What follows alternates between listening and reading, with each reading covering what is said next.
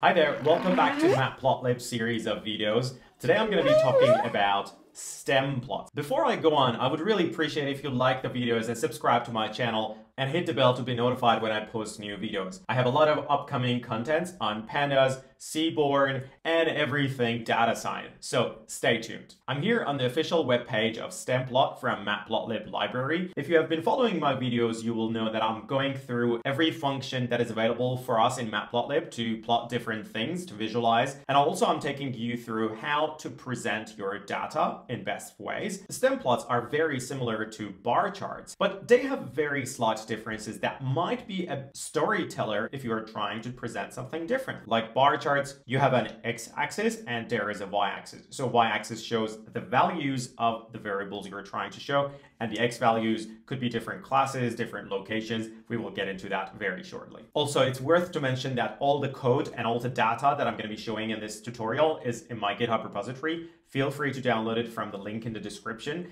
and follow along with me. Let's make a new Jupyter notebook, rename it to matplotlib_9 stem plots, and from matplotlib import pyplot as plt. Like always, make a figure of fig size equal to 7 and 7, and we'll be looking at plt.stem and plt.show. Let's run this. This is not going to show you anything because there is no data in this stem plot. So let me go ahead and clear the output because I don't like that red arrow thing either. What I'm going to do, I'm going to go ahead and import some data. The data I'm going to be bringing in is the data that I've been using so far in a lot of my videos. The data I have imported here is the age of the people who responded to a survey from the Stack Overflow website and their salary if they were Python developers. I used this data before to create a bar chart and a histogram, I believe, so feel free to go and check those videos out. I'll run this, and I just want to make a stem plot of age. So on the x-axis, I want the age, and on the y-axis, I want their salaries. Let's look at this, okay? This is pretty straightforward. As you can see, as the age goes higher on the x-axis, average salary of people goes higher as well. So this is a stem plot. We could easily get this from a bar chart, and that would probably be more useful depending on your use case. But there are a couple of different things that you can do with a stem plot that will make it even more useful than a bar chart, and I'm going to show you how. Before I go on, I'm going to add a title for this: median salaries of Python developers. That's the title of the graph, plt x label. The x label is the age, which is also called the location for stem plots, and plt y label is cool. Now I have age here, salary here, and a title here. Let's start changing the visuals of this graph. So I told you that this is the location. So the location means that where do you want the base of each stem to sit and raise to the head. And this one is where the heads do you want to be. So the heads are these blue circles that looks like a lollipop. Now, what we can change in terms of aesthetics, the first one is the line format, which comes in line FMT. You can either have a bold line, which is the current one, so that's the default. This is not really going to change anything. But if you put 2 dash, you will get a dashed line. If you put 1 dash and 1 dot, you will get a dashed and dotted line. And if you just put a colon, you will get a dotted line. So this is the line format. I'll probably stick to the double dash one. The next thing you can change is actually the marker format. So the marker format currently is infilled circles,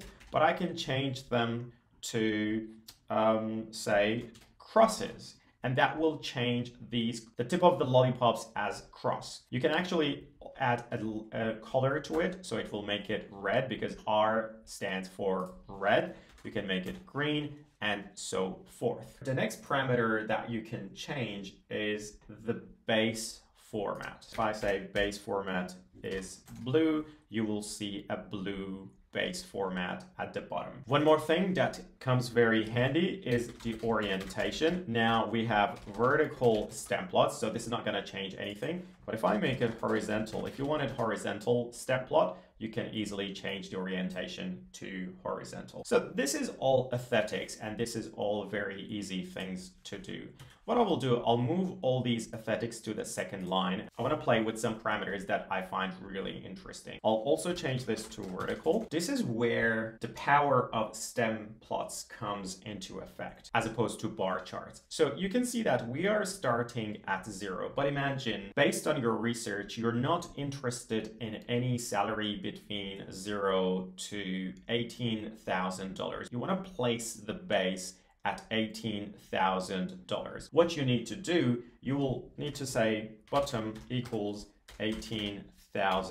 What it will do, as you can see here, that blue line has shifted up and is currently sitting at 18,000. So if I make this 50,000, you can see what group lies underneath that line of base and what group sits over that line. This could be very handy if you found the mean. If I were to draw this line over the mean of the salaries of Python developers, I can import the NumPy library as NP. Down the bottom here, I can say mean of Python developers equals np.mean of Python salary. So that's the mean. And I'm just going to say, I want you to draw a line. I want you to base the bottom of this stem plot on the mean salary. So now you can see age of 35 kind of looks to be the age where younger than 35 gets paid less than the mean and older than 35 gets higher than the mean. If you find